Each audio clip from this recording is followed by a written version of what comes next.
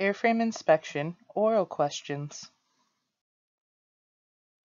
Where do you find the regulation that specifies the operating conditions that make a 100-hour inspection mandatory?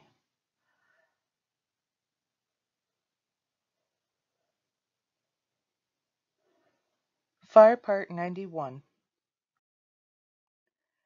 A certified airframe and powerplant mechanic may sign off and approve the return to service following what type of inspection?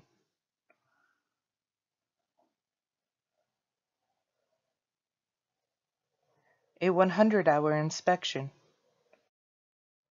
Under what conditions may a mechanic perform an annual inspection and return the aircraft to service?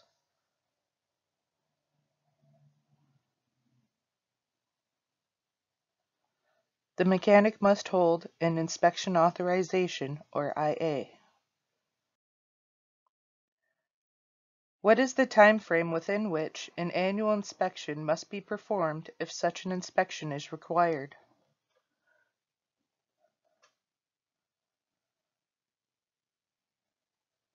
Within the preceding 12 calendar months.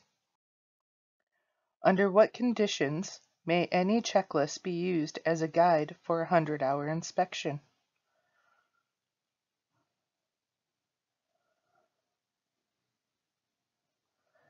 The checklist must meet the minimum standards outlined in FAR 43 Appendix D.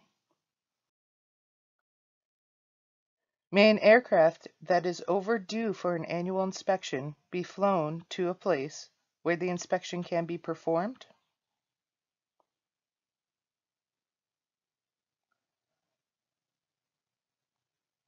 Yes, as long as they have a ferry permit. In order for an individual person to conduct a 100-hour inspection and approve the return to service, that person must have what type of certificates?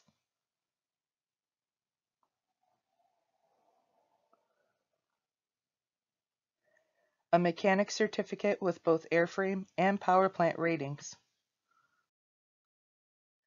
An aircraft is required by FAR 91.409 to have a 100-hour inspection. Is it legal to fly that airplane beyond the inspection requirement, and if so, for how long?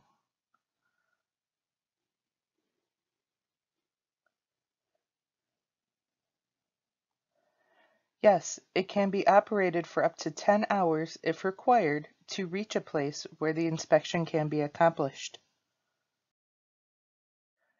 An airplane is flown 4 hours over the 100-hour inspection limit to reach your maintenance facility.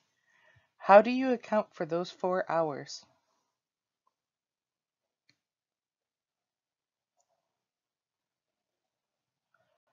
The 4 hours are included in the next 100-hour time in service period. What types of operations require that aircraft operating under Part 91 must undergo 100-hour inspections?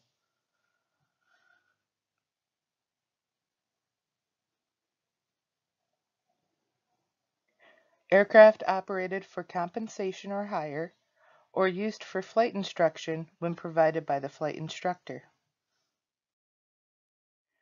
An aircraft under a progressive inspection program is operated for compensation or hire. Does it need a 100-hour inspection?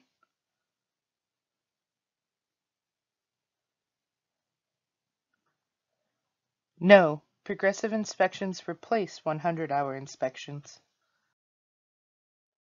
Who is authorized to supervise a progressive inspection?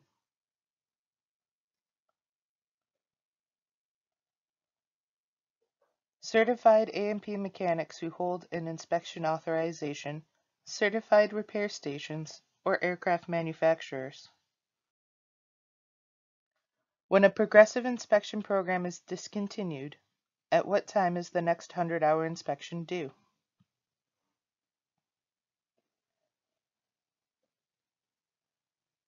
"100 hours after the last complete inspection of the progressive program." An owner desires to use a progressive inspection program. To whom does the owner apply for authorization?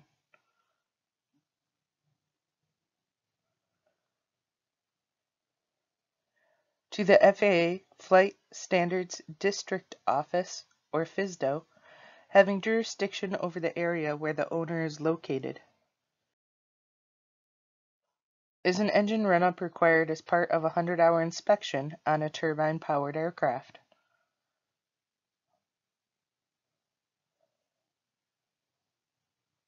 Yes. Where would you locate the required items that must be recorded in the aircraft's maintenance records following completion of a 100-hour inspection?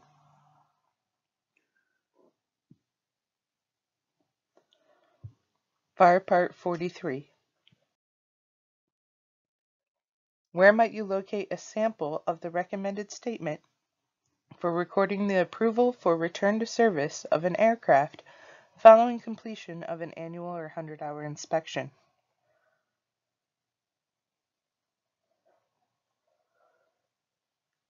FAR 43. 4311 to be specific.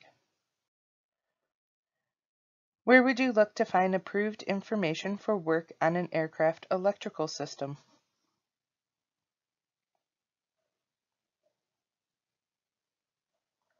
In the manufacturer's maintenance manual or instructions for continued airworthiness.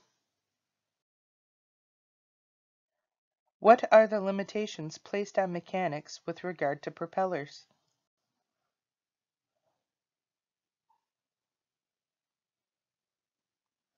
Mechanics may not perform major repairs to or alterations of propellers.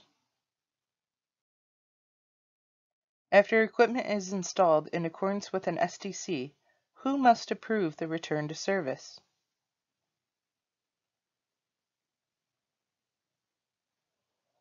An A&P mechanic who holds an inspection authorization.